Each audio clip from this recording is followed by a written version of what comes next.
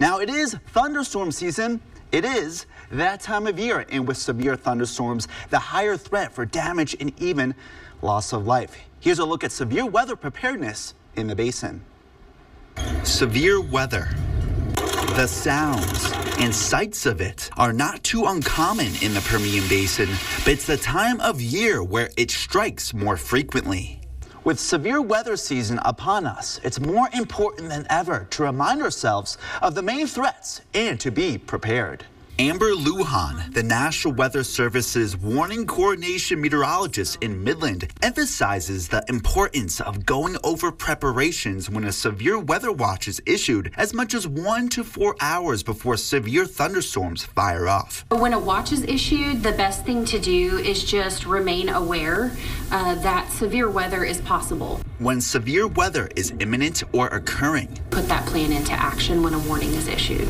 High winds from tornadoes and many thunderstorms pick up not only dust that lowers visibility, but also flying debris. According to Hluchan, it's straight line winds which cause the most damage in the basin. I have done storm damage surveys where it's 120 mile an hour straight line winds, and it has completely destroyed a mobile home, a manufactured home. To avoid flying debris, Hluchan mentions to hunker down in a small space with as many walls between the room you're in and the exterior of your shelter. You definitely want to be inside a sturdy building when thunderstorms are occurring. Behind straight line wind damage, Hluchan mentions that hail damage is very common in the area. Baseball-sized hail falling, fall speeds can be up to 100 miles an hour, which can kill someone if it hits you in the head. Sometimes associated with hailfall is heavy rainfall. Not only heavy rain, but also flash flooding.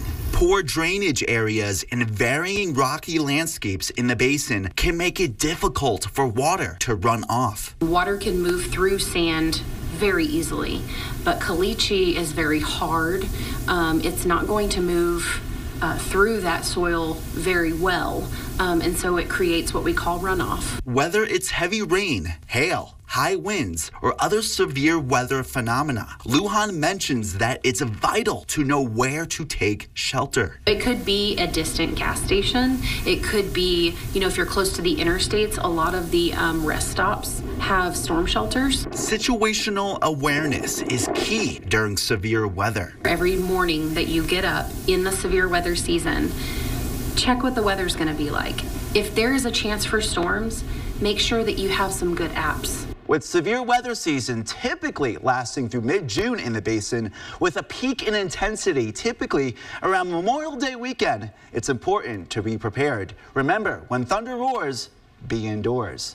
In the studio, I'm meteorologist Ryan DePhillips, ABC Big 2 News. Now, for severe weather updates and access to live radar, download the Your Basin app. We are your local weather authority. We will keep you up to date with the latest weather news. And for more information on this story, please visit yourbasin.com.